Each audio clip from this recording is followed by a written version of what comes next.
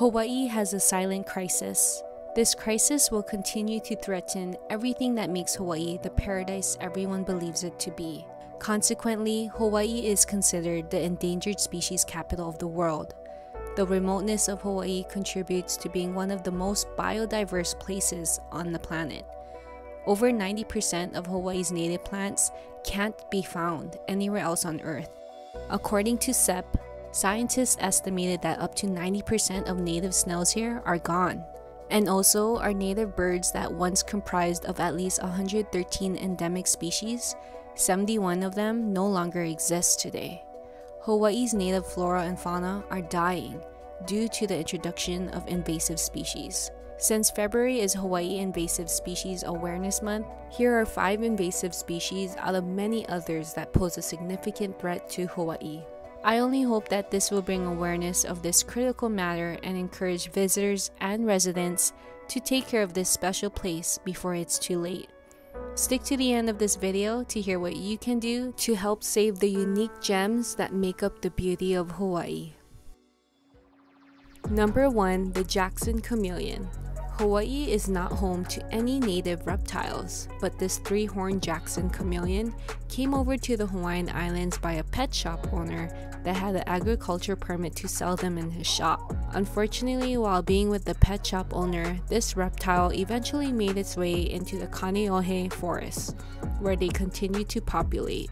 They prey on native Hawaiian insects, native spiders, native birds, and even native snails.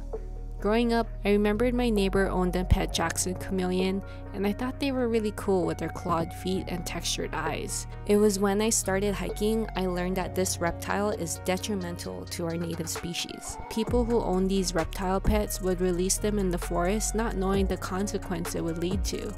If you see them in the forest, I guess it's okay to take it in as a pet, but just don't release it back into the wild. Also, you can call the Reporting Invasive Species phone line 643-PEST or go to their website for further advice. Number 2. The Rosy wolf snail, aka the native snail killer. Rosy wolf is a cannibal snail and is the worst introduced predator to Hawaii. The rosy wolf, which came from Florida, was introduced to Hawaii in the 1950s to help get rid of the African snail, which was a threat to people's gardens at home. However, the rosy wolf snail chose to go after the Hawaiian native snails over the African snail. It's one of the fastest moving snails, up to 8 millimeters per second when it comes to hunting. 80% of their time is spent hunting other snails. They follow the slime trails to track down the others.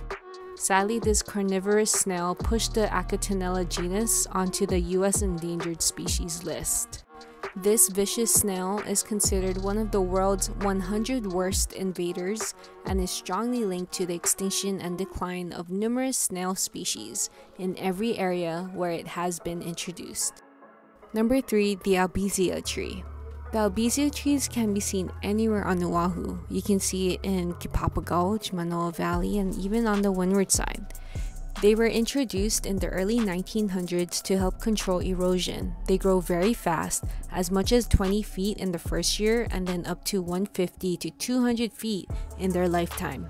It's a threat to our native flora because they create a canopy that blocks the sun, which denies our native flora the sunlight it needs to flourish. Albizia is also a very weak tree, which can collapse all of a sudden. This has also been a problem in the residential areas by impacting city costs like to Hawaii Electric and the Hawaii State DOT, who will need to clean up these fallen albizia. Number 4. Strawberry guava. These dense trees that originated from Brazil are found on every ridge trail in Hawaii and is considered one of the most invasive species in the state, next to the rosy wolf snail. Even though they provide a yummy snack, they're destructive to our Hawaii native forests because these trees easily choke out the forest, and it grows aggressively. They create soil erosion and runoff, affecting our watersheds, native flora, and native fauna. Strawberry guava only lets in 5% of sunlight into the native understory.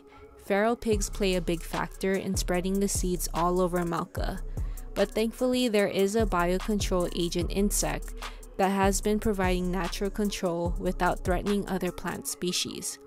It's just horrible that strawberry guava has been a threat to 90% of Hawaii's forests.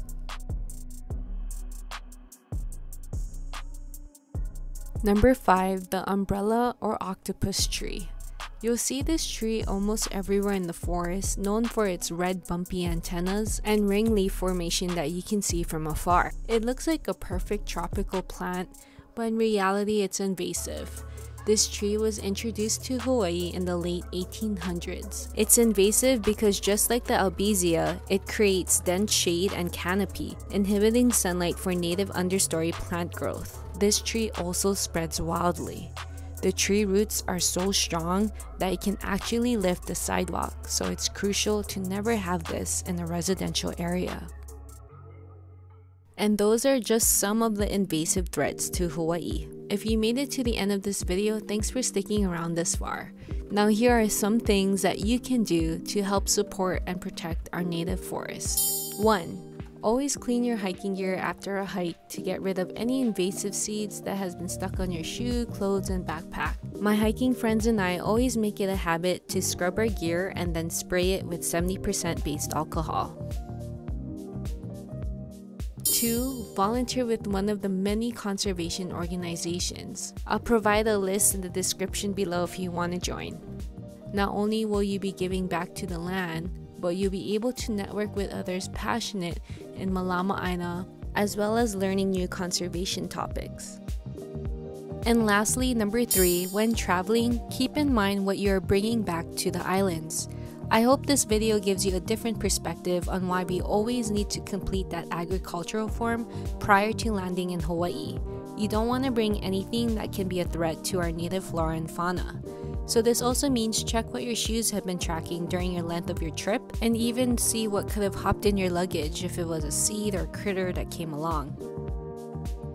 If you enjoyed the information in this video, give it a thumbs up and drop some questions or conservation topics that you think would be great for sharing in future videos. Thanks for watching, and I'll see you folks in the next one. Aloha!